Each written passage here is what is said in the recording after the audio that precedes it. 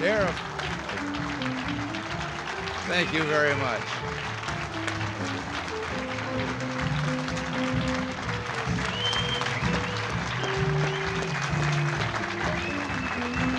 Thank you. Hey, there's Maureen and Dennis.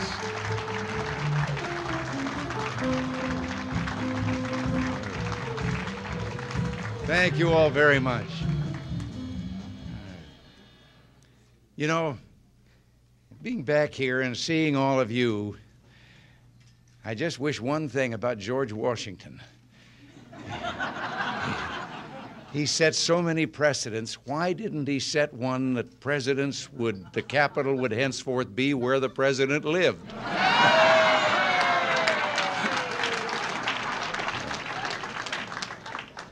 Well, I thank all of you for being here, and I know the cause that brings you together, and I think it is doubly important, more important than it has ever been.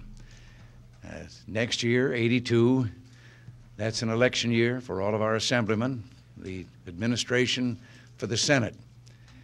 And if I have my figures correct, we would only have to hold our own in the Assembly, where all are up for election, and win 10 of their seats, and we'd have a majority there.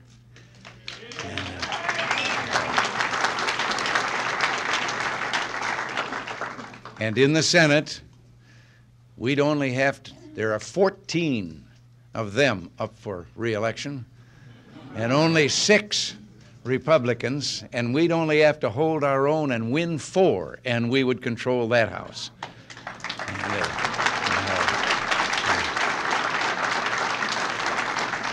Then, of course, we want the administration also. And the reason it's doubly important is because of some of the things that have been going on in Washington. I am determined that we're going to do everything we can to restore federalism to this land, to make this once again a federation of sovereign states in which state governments, local governments, would have more autonomy than they've had for 50 years. And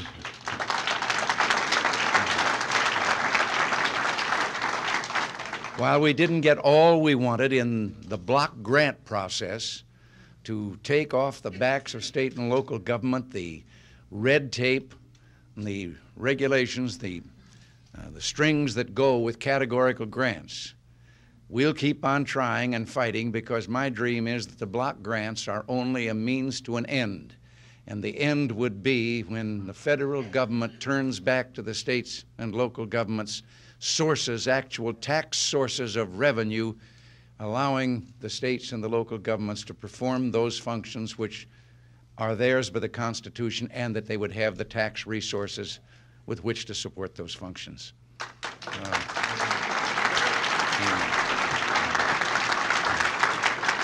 The other day up in the fog on the hill, we signed those 2 bills, and I got so mad because I kept looking and looking. They wouldn't show enough of the size of them. The budget cuts alone were a stack of paper that high. I've read every page. And the tax cuts were only that high.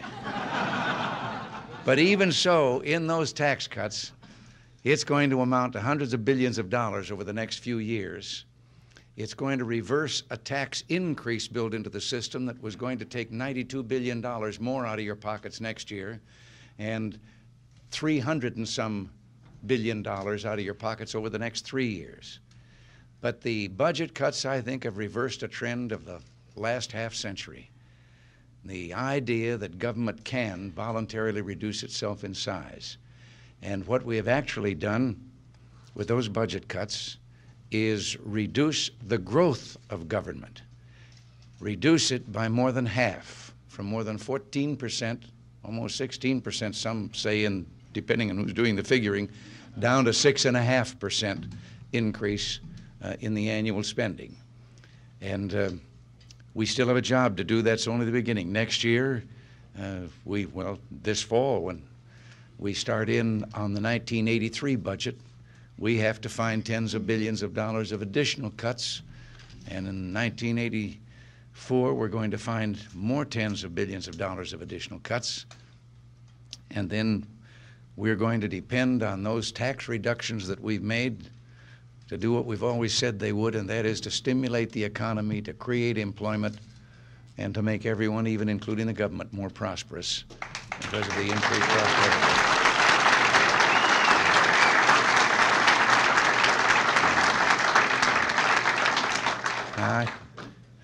Nancy's signaling me that I should get away from here, and we could get down there for the little bit of time that we have.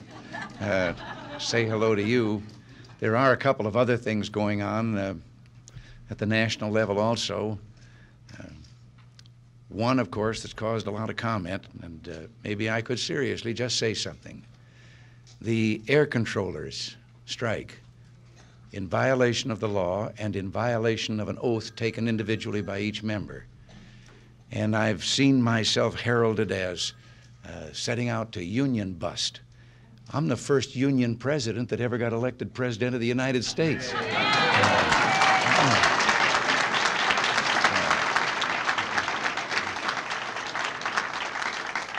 But you know, some years ago, when public employees first started to unionize, Philip Murray, some of you here will remember that name. He was the head of the CIO. And John L. Lewis of the United Mine Workers, Eleanor Roosevelt, said that yes, they could organize to bargain, but they could not strike against their fellow citizens. Franklin Delano Roosevelt said a strike by public employees would be insurrection against the people and the government of the United States. And we know what Cal Coolidge said. He says if they go on strike, they're out of a job.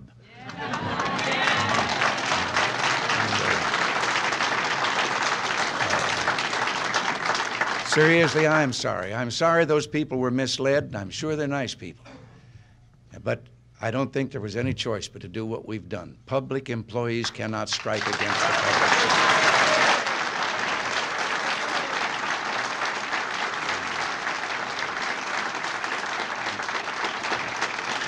Well, I just knew you'd be wondering what we've been doing back there.